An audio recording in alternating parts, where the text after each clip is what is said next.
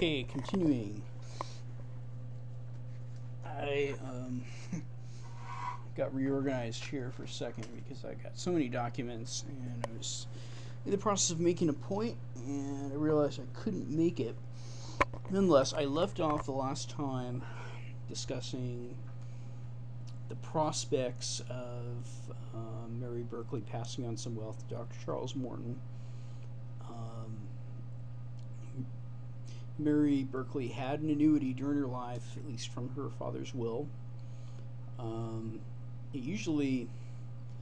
I've seen situations where wills were written before daughters have married, and there usually was some kind of provision. They would need to get married at some point. I don't remember seeing that in Henry Berkeley's will, but we're gonna go down the whole gambit. So it's nebulous. I mean, maybe she could have used that annuity and saved, and the money could have been saved and built up, or used to purchase the land in Westmoreland. It's not really clear, but it doesn't seem that an annuity that he doesn't specify the amount about is going to end up resulting in a place at Twickenham and Irish Estates. I could be wrong, but it doesn't seem like it. The next possible source of wealth would be a series of events that basically possible source of wealth resulted from a series of events that could have happened between Dr. Morton and his wife, born Mary Pratt, and who first married George Saville, and then she married Captain Thomas Wallace, and then after that she married Dr. Morton in 1767. Now, I didn't get to the implication about what appeared in the Dictionary of National Biography and what that might have amounted to and everything. Now, the Dictionary of National Biography, and I've kind of jumped back a little bit here, but I'm just going to go with this. The Dictionary of National Biography was a little harsh about Dr. Morton's choice to marry Elizabeth Pratt, who was much younger than him. And they kind of implied that he was just lazy and didn't do much, and they kind of rested most of the blame on that and him not producing a Doomsday Book, and doesn't really talk much about his involvement with the Royal Society. Seemed a little bit against him in a way. That's what I meant about the echoes of Abraham Farley's party winning out in history thus far. Now, given, let's assume that Oxford had a bit of a hostile feeling towards Dr. Morton. Imagine what they would have found out if they knew that Dr. Morton actually had married Lady Saville in 1767, while they supposed that Mary Berkeley was buried in 1768. I doubt there's a divorce record anywhere, that they wouldn't find one if the peerage is right, and he actually died in the 1750s. I wonder what they would have said then. So I wanted to be sure to add that the Collins peerage does say Mary Berkeley died in the 1750s. Otherwise, they're going to assume he's both a bigot and a man that likes to marry women many years younger than his age. Now I'm going to get into a very interesting discussion on a different topic. It's roughly rich. The topic is going to be about Mary Pratt and her wealth, and how it might have, or the people she married, and how that wealth may have landed in the hands of Dr. Charles Morton. Now,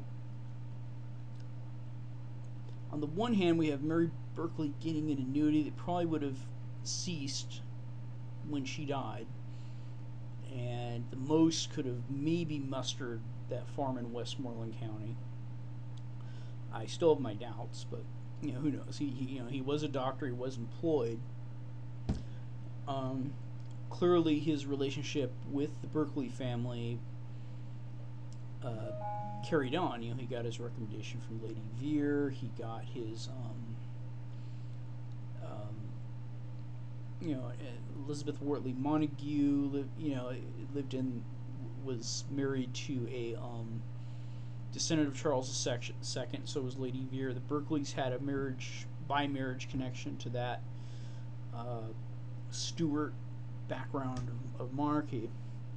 But I'm digressing. Let's get to the point here. So Mary Pratt was the daughter of the Vice Treasurer of Ireland, who it is supposed or said, I can't cite the source right now, that he was the Vice Treasurer of Ireland, and he was arrested, I believe, if I remember this right, in 1724 on suspicion of embezzlement. Now, Mary Pratt ended up marrying George Savile, and let's just look it up right now. Why not?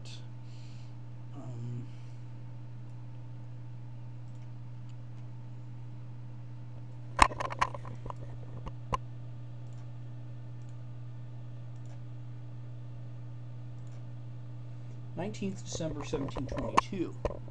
Charles Morton was 6 years old, if his birth year is correct. Maybe close to 7 if he was born early in 1716.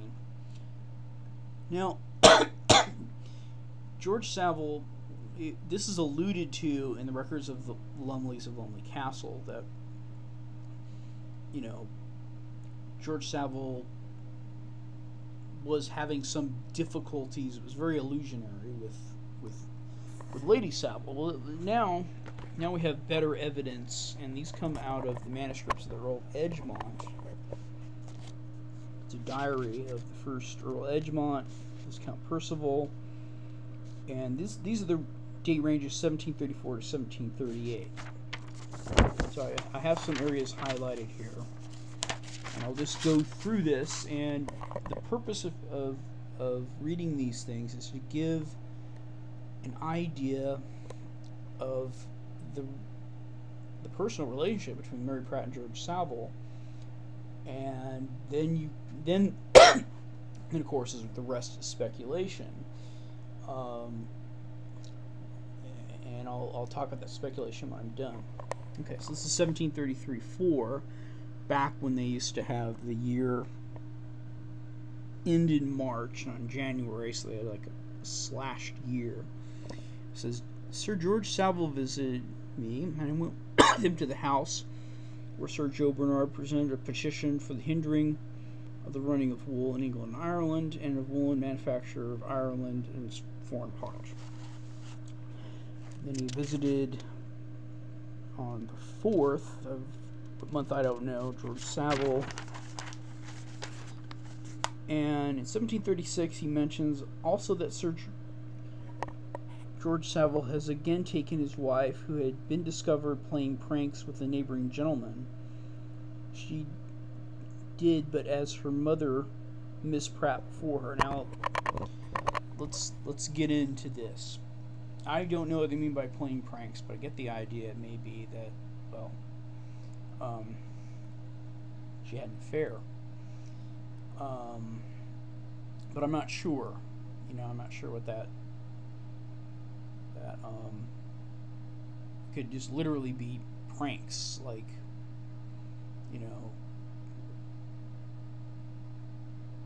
putting taking all the oranges off his tree when he was asleep, or it could have been something more serious. But we'll see later on, and more of the discussion that he has with George Savile. He goes into great detail about that may mean that she was having an affair. Now, to get back, who was Mary Pratt's mother? Mary Pratt's mother was Honoretta Brooks, and Honoretta Brooks is said in either Notes and Queries or the Gentleman's Magazine. I'm not sure at this moment, but I do remember that it said that she also was a lady of the bedchamber, and it's supposed that by saying this here, if I take pranks to mean what I think they mean, it's implying that Honoretta Brooks here had an affair as well. And Honoretta Brooks, I don't remember who she was Lady of the Bedchamber to, but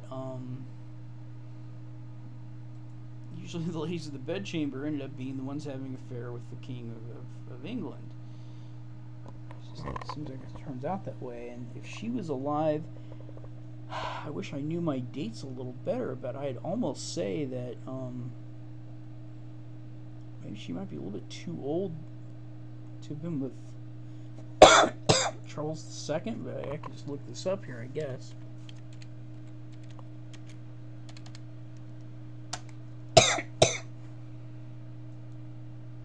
No, this would be after Charles II.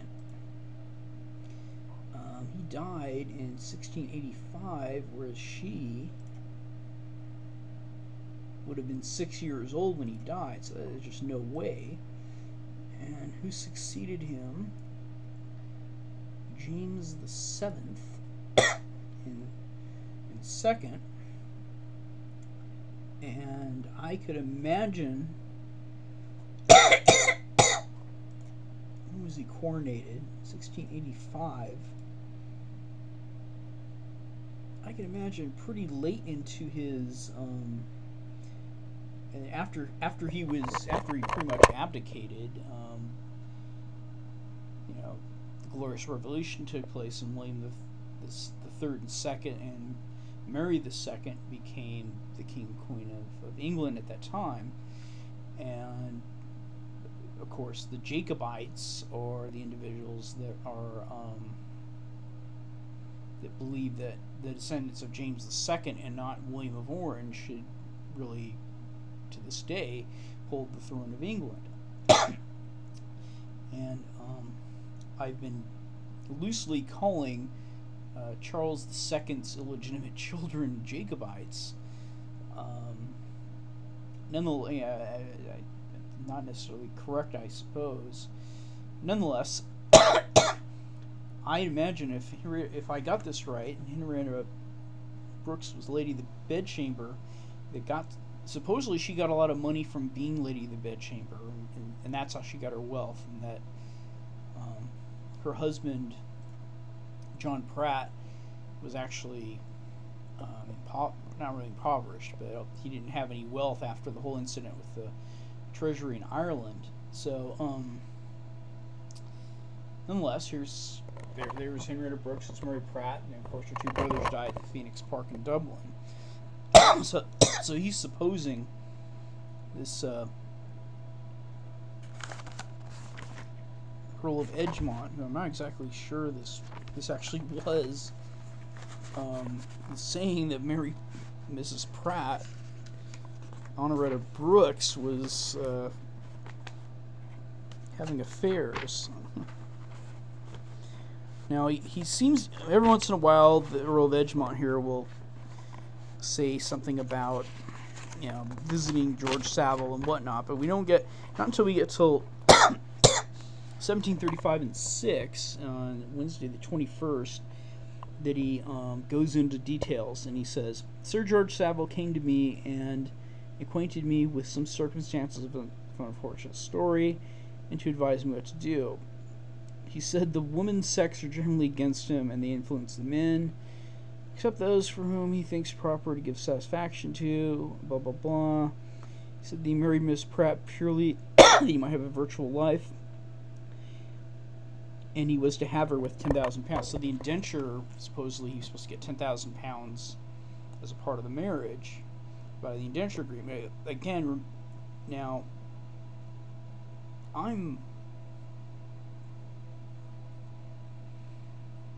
yes, so the reason why George Savile would have paid £10,000 to marry Miss Pratt is because, well, John Pratt had no male heirs, so all of his wealth, one would think, would accrue to his daughter Mary Pratt, and by that accrue to